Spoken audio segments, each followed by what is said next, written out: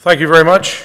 It's a pleasure to be here. Unfortunately, my talk today is going to be more like a Monty Python skit, and now for something completely different. Because I'm used, at least for me anyway, because I'm used to talking about my own research. And instead, what I'm going to be talking about is the research of lots and lots and lots of other people, including some of them in the room. But nevertheless, I've been fortunate to be involved with something called the Non-Governmental International Panel on Climate Change. And if you haven't heard of it, you should. I don't know where you've been, but in any event, the idea is I want to talk to you about what it is and humbly give you an idea as to where I think it should go in the future. You're probably aware of the Intergovernmental Panel on Climate Change, or the IPCC. They produce a number of assessment reports over the years. Right now, they're in the 5th assessment report, which came out in 2013, 2014, and we'll move on to the 6th assessment report probably in a couple years or so. The key word that they use is clearly the Intergovernmental Panel on Climate Change. So it's intergovernmental, meaning between governments, and as you know, once you get government involved in anything, not only can you not get it out, it creates all sorts of potential problems. The way they define climate change, of course, is based upon the Framework Convention of Climate Change, Article 1.2, which says a change in climate which is attributed directly or indirectly to human activity that alters the composition of the global atmosphere, and which, in addition to natural climate variability observed over comparable time periods. So the idea is that climate change is defined as essentially an anthropogenic cause. That's what they're looking for. They're looking to document it. They're looking to determine the extent to which humans affect it because, of course, being a wing of the UN and having governments involved, the government therefore has a problem that needs solving, and so we can change it from climate change to climate conundrum to climate catastrophe.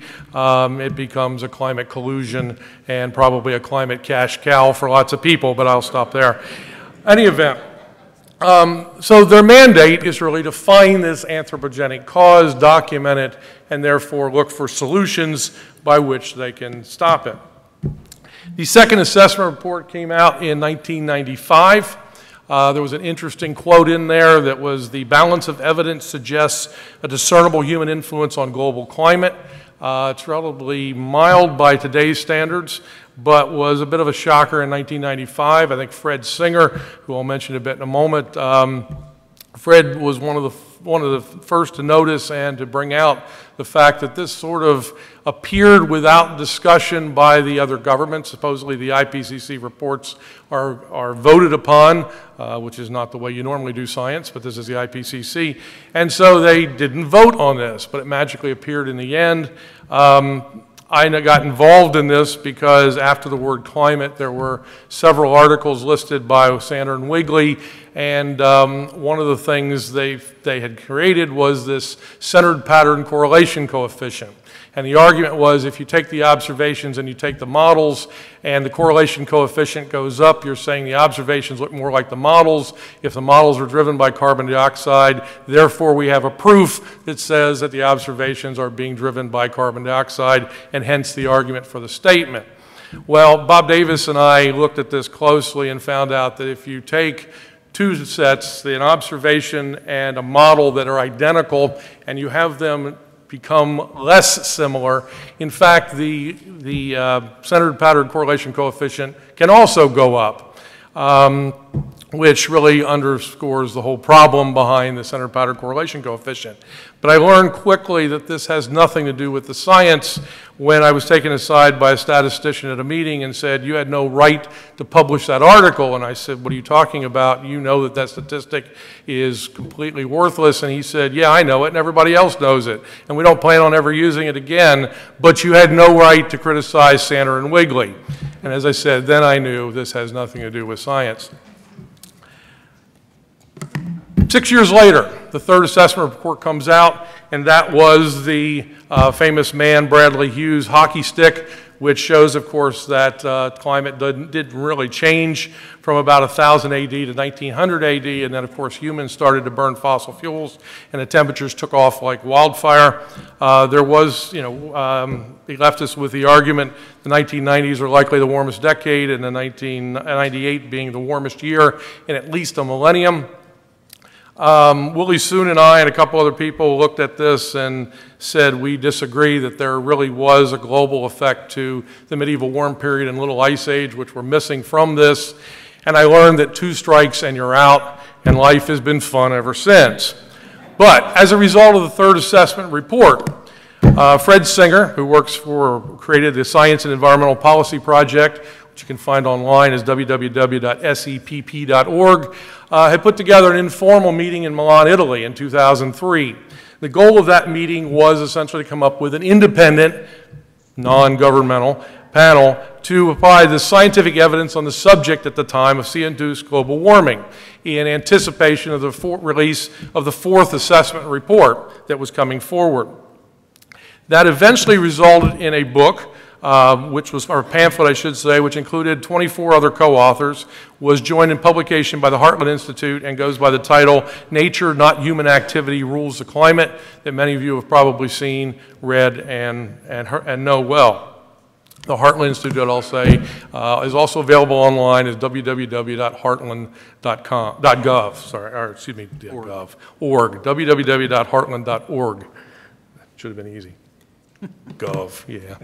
All right, so what is this thing called the NIPCC? A lot of leftist blogs say it's just the IPCC with the word non in front of it because these people are a bunch of anti-climate naysayers. That's not what it is. It's the Non-Governmental International Panel on Climate Change, key on non-governmental and international. And so it's an international panel of scientists who come together without the trappings of the UN, without the trappings of governments that have an agenda to set to say, what do we see in terms of climate variability and change? What can we say? What can't we say? What is the current status of the climate? It is not designed to be, therefore, government-sponsored, politically motivated, or predisposed into believing that climate change is a problem in need of a UN solution. Based upon that, Craig Itso and CO2 Science, and I'll try to get this one right, www.co2science.org. Did I get it right? Yes, fingers, thumbs up sounds good, was brought in. And so Fred and Craig essentially were editors on Climate Change Reconsidered, which is the name of the report of the Non-Intergovernmental Panel on Climate, Non-Governmental International Panel on Climate Change, which was produced in 2009. They added the late Bob Carter in 2013 and produced Climate Change Reconsidered 2, The Physical Science.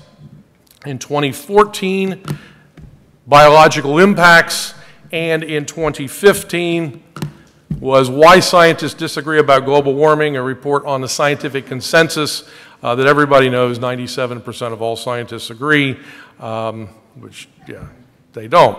But in any event, at that point, unfortunately, Bob Carter left us, and so we are now added by myself and Roger Bezdek, hope I got your name right, Bezdek, to be the new editors. And so with Fred and Craig, the 4 of us put together Climate Change Reconsidered 2 Fossil Fuels, which has just come out. It is available in hard copy, and you can buy your copy only for $10 outside. I'm not selling them. I don't get a kickback, but I think it's amazing that something this important and of this size is available to you for $10. In any event, I also want to give credit to Joe and Diane Bast. Both of them did a lot of work in putting this together as well as editors, and I don't think, at least from my view, the 2019 version would have appeared had it not been for their work. There's a lot of other people I won't take the time to name, but they're very, very important as chapter lead authors, contributing authors, and chapter reviewers. And if your name's up there on the board, or if your name isn't, as several additional reviewers and contributors wish to remain anonymous, I thank you from myself as an editor for taking the time to make this what I think is a very important document that really needs to be in the hands of anybody who's really concerned about climate change. So what we have essentially is the IPCC, which we've all talked about, and now we have essentially the NIPCC that we can go along with it, if you see what I did there. Now, the question is, no.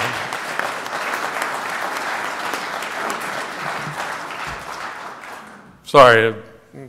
Well, anyway. So we have the NIPCC.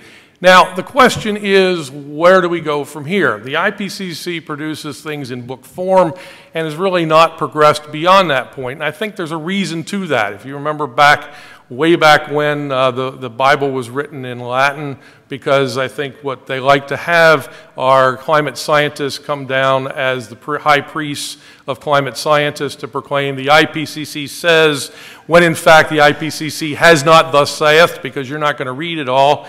And besides, if you do, you're probably going to cut to the chase and read the summary for policymakers, which in many cases is not the cliff notes of the science document, and there are differences there as well.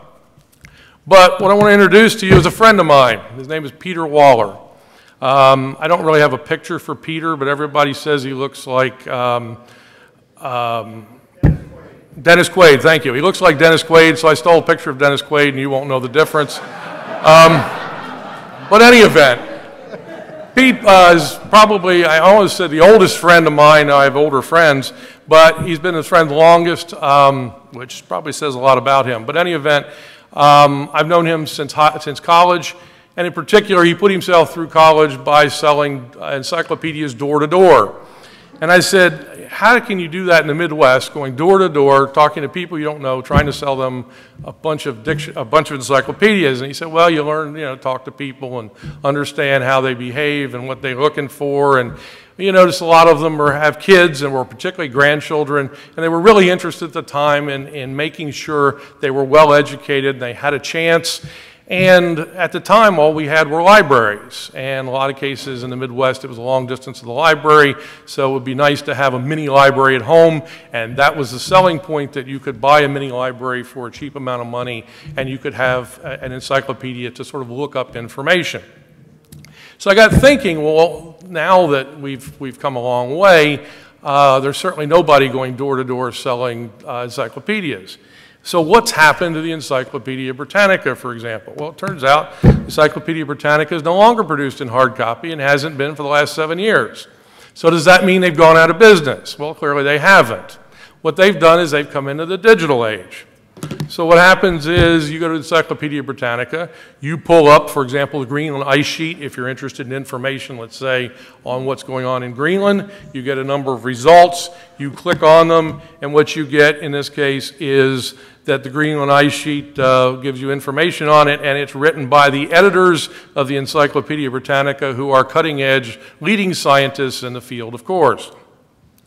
But what I'm thinking is what we have in hard copy form is much better prose, much better written prose, but much better scientific document that has a lot of information. How do we get that into the hands of students, into the hands of researchers, into the hands of policymakers, in the hands of people that need this information? Few people are going to find the book, few people are going to wade through the PDF, but if we could take a sheet out of the Encyclopedia Britannica and possibly therefore look at a way of doing this online, then maybe you could pull up, for example, the non-governmental International Panel on Climate Change, look for the Greenland ice cap, and find the discussion which we've already put together.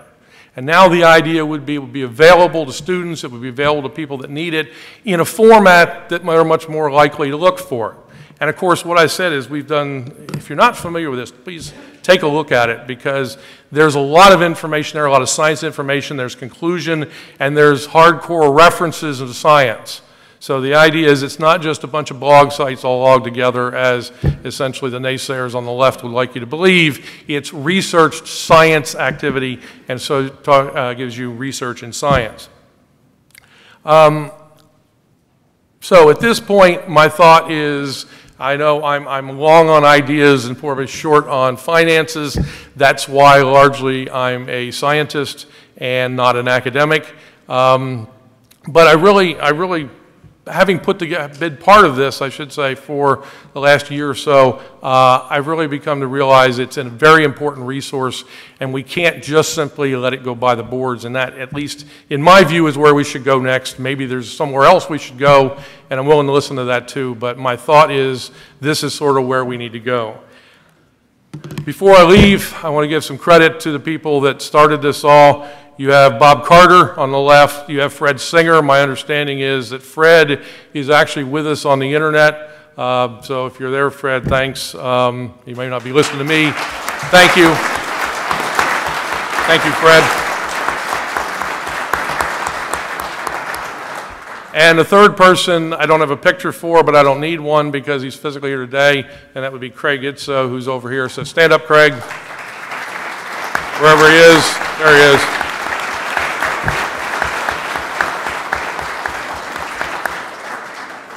And with that, I say thank you very much, and I'll turn it back to Sterling.